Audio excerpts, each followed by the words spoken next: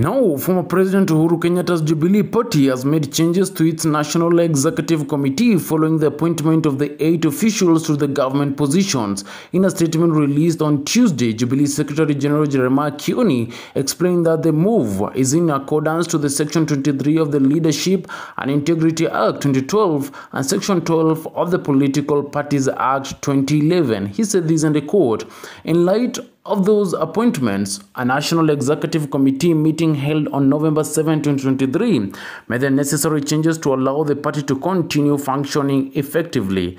The changes include this, and I quote, Beatrice Gambo replacing Naomi Shaban as Deputy Party Leader. Shaban was appointed as the chairperson of the Tobacco Control Board on October 12, 2023. 2.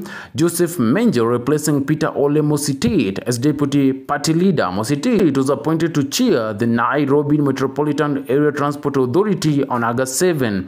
Number 3, Kados Muiruri replacing Jimmy Angwenyi as Deputy Party Leader. Angwenyi was appointed chairperson of the National Heroes Council on October 12.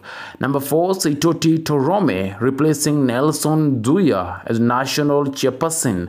Nzuya was appointed as a member of the Non-Governmental Organization Corporation Board on October 12.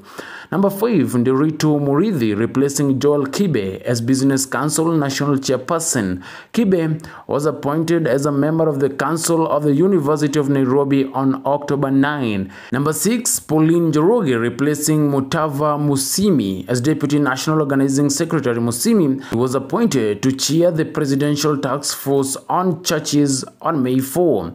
And number 7, Maison Leshomo replacing Fatuma Gidi as Women League National Chairperson. Gidi was appointed as a member of the Commission for Revenue Allocation on December 16, 2022. And at number 8, Yasir Noor replacing Joshua Kutuni as Deputy Secretary General. Kutuni was appointed to chair the Kenya Copyright Board on October 27, 2023. Kioni confirmed that the appointments have been communicated to the Office of the Registrar of Political Parties for record-keeping purposes. This is Cuba News.